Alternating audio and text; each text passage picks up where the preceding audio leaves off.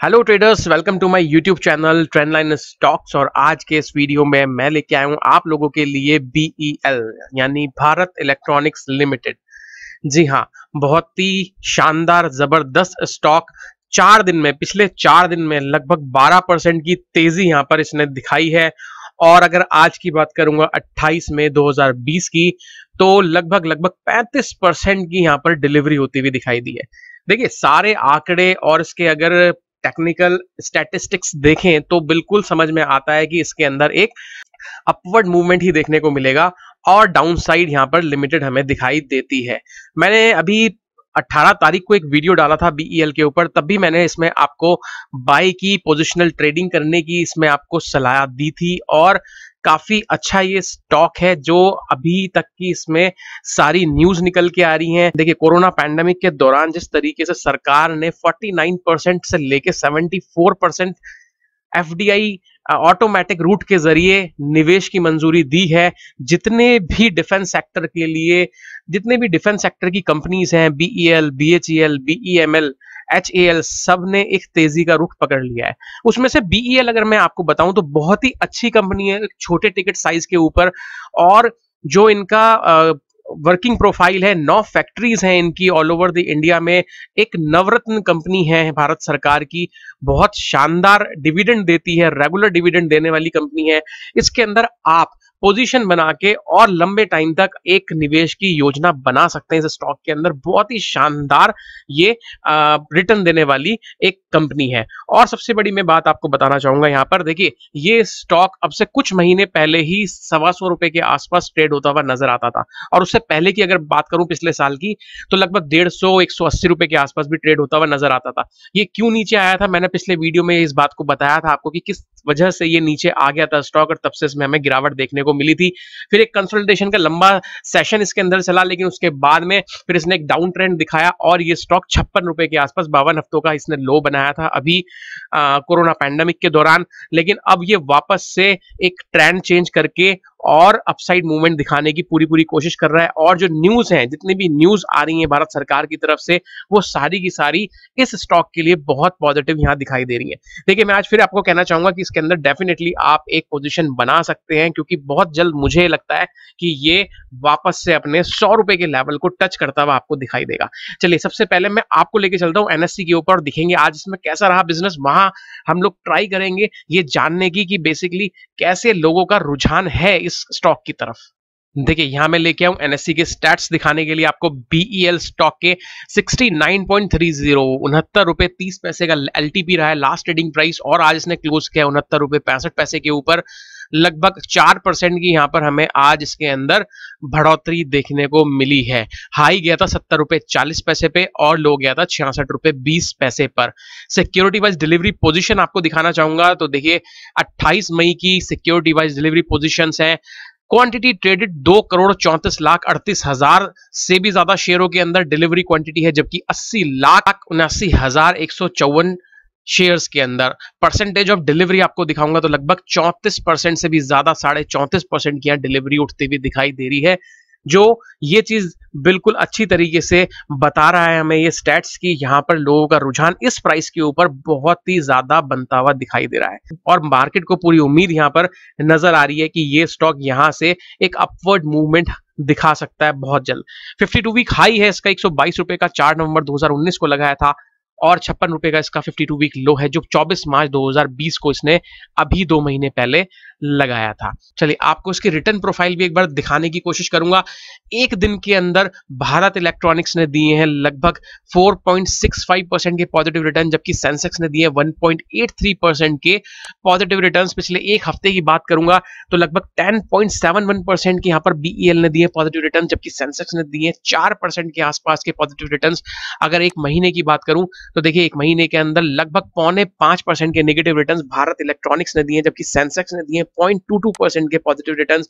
Year till date की मैं बात करूंगा, यानी कि 1 जनवरी 2020 से लेकर और आज तक की मैं बात करूं तो -30.32% के यहां पर नेगेटिव रिटर्न्स बीईएल ने दिए, जबकि सेंसेक्स ने दिए 22% के नेगेटिव रिटर्न्स। एक साल की मैं बात करूंगा तो देखिए एक साल के अंदर -38% से ज्यादा के negative returns Bharat electronics limited ने दिए, जबकि सेंसेक्स ने दिए -19% के नेगेटिव रिटर्न्स। 3 साल के अगर मैं आपको दिखाना चाहूं, 3 साल के अंदर देखिए भारत इलेक्ट्रॉनिक्स ने 56% से ज्यादा के नेगेटिव रिटर्न दिए, जबकि सेंसेक्स ने दिए 0.4% के पॉजिटिव रिटर्न्स।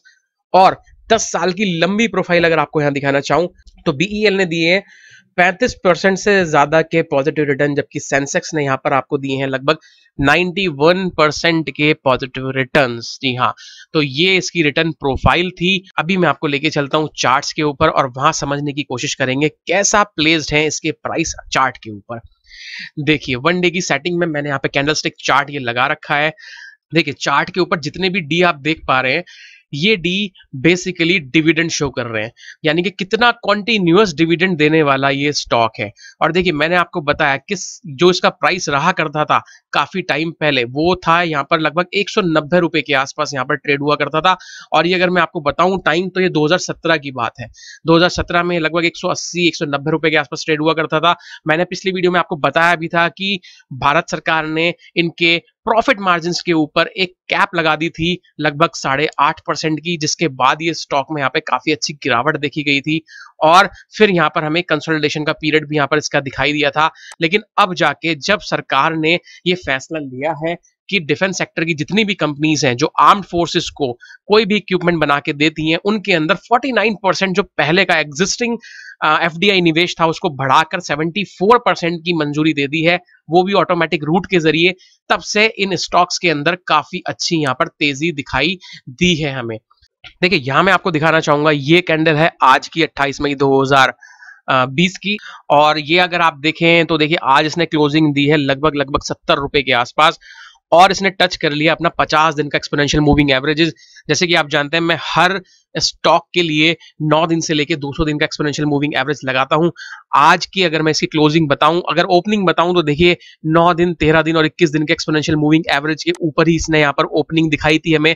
और क्लोजिंग की बात करूं तो क्लोजिंग करते करते इसने 50 दिन का एक्सपोनेंशियल मूविंग एवरेज बिल्कुल यहाँ पर टच कर दिया है। अब मैं आपको देखिए इसकी बात कर रहा था पिछले 4 ट्रेडिंग सेशंस की। अगर मैं बात करूं, ये जो 4 ट्रेडिंग सेशंस हैं, इस लेवल से अगर आप इस लेवल की बात करें आज के क्लोजिंग की, तो लगभग 12% तक का यहाँ पर इसने रिटर्न लाके दिया है मात्र 4 ट्रेडिंग सेशंस के अंदर।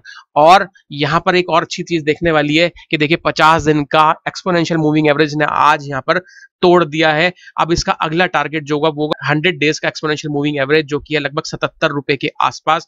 और अभी जिस हिसाब से इसका आरएसआई प्लेस्ड है, आरएसआई की पोजीशन में आपको दिखाना चाहूं तो देखिए आरएसआई है इसका लगभग 56 पॉइंट्स के ऊपर, और बहुत ही अच्छे मोमेंटम के साथ यहाँ पर आरएसआई नजर आ रहा है। और क्लियरली ये दर्शा रहा है कि देखिए मार्केट इन प्राइसेस को स्ट्रेंथ देता हुआ नजर आ रहा है, और यहाँ से हमें एक अप ट्रेंड ही देखने को मिलेगा। डाउन साइड यहाँ पर काफी लिमिटेड मुझे अब नजर आ रही है। तो मेरा जो इसका अगला टारगेट है वो रहेगा देखिए लगभग 77 रुपए के आसपास, जो मुझे लगता है कि आने वाले 4 से 5 दिन के अंदर ये उसको कवर अप कर लेगा। और अगर क्लोजिंग ये हमें दे देता है 4 से 5 दिन के अंदर 100 डेज के एक्सपोनेंशियल मूविंग एवरेज के ऊपर, तो ये कहना गलत नहीं होगा कि वापस से ये 100 रुपीज के लेवल की तरफ अग्रसर हो जाएगा। तो बहुत ही अच्छी यहाँ पर एक प्रोफाइल अभी नजर आती हुई दिखाई दे रही है। चार्ट्स के ऊपर मजबूती यहाँ पर बेसिकली दिखाई दे रही है। मैं आपसे ये चीज कहना चाहूंगा कि देखिए जब इसके अंदर डिप मिले, आप इसको लंबे समय के लिए अपने पोर्टफोलियो में बिल्कुल रख सकते हैं। डिविडेंड भी काफी अच्छा देता है। ये स्टॉक नवरत्न कंपनी है भारत सरकार की, और जिस हिसाब से एफडीआई निवेश अभी खोला है, इन्होंने अपने दरवाजे खोल दिए हैं विदेशियों के लिए कि आप आएं और हमारी फैसिलिटीज को यूज कर यहाँ पर मैन्युफैक्चरिंग करें। उससे दोनों ही कंट्रीज को लाभ होगा, हमारी कंट्री को भी और निवेशक देश को भी। उनको यहाँ पर बनी बनाई फैसिलिटीज मिलेंगी, केवल काम चालू उनको करना होगा। तो ये ओवरऑल जो स्ट्रक्चर डेवलप किया गया है भारत सरकार द्वारा, मुझे लगता है ये काफी अच्छा यहाँ पर स्ट्रक्चर देखने को मिल सकता है इस स्टॉक के लिए। और आने वाले टाइम में हम इसके अंदर और मजबूती के साथ तेजी देख सकते हैं इस स्टॉक के प्राइस में। तो ये वीडियो था मेरा भारत इलेक्ट्रॉनिक्स लिमिटेड के ऊपर। इस वीडियो में दी गई सारी जानकारी आपको कैसी लगी, प्लीज मुझे कमेंट बॉक्स में कमेंट करके जरूर बताइएगा। और अगर अच्छी लगी हो तो लाइक और शेयर भी जरूर कीजिएगा। और अभी तक आपने मेरा चैनल अगर सब्सक्राइब ना किया तो प्लीज सब्सक्राइब करें और बराबर में दिया बेल आइकन भी जरूर दबा दें, जिससे आप मेरी कोई भी वीडियोस की नोटिफिकेशन मिस ना कर पाए। मिलूंगा आपसे एक नए वीडियो में एक नए स्टॉक के साथ में, तब तक के लिए नमस्कार, थैंक यू, जय हिंद।